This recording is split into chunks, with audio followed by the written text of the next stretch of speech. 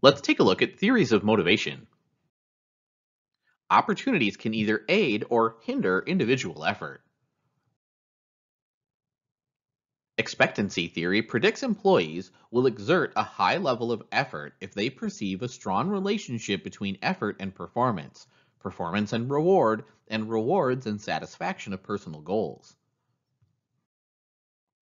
For effort to lead to good performance, the individual must have the ability to perform and perceive the performance appraisal system as fair and objective.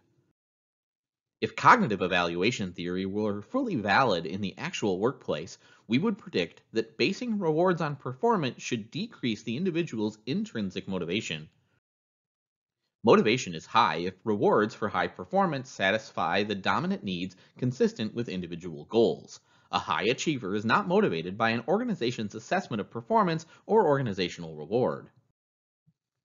Remember, high achievers are internally driven as long as their jobs provide them with personal responsibility, feedback, and moderate risks.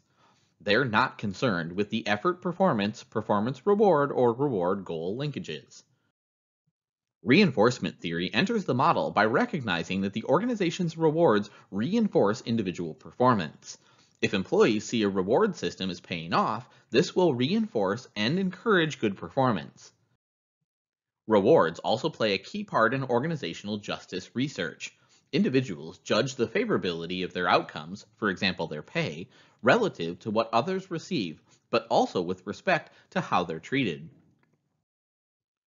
When disappointed in their rewards, people are likely to be sensitive to the perceived fairness of procedure.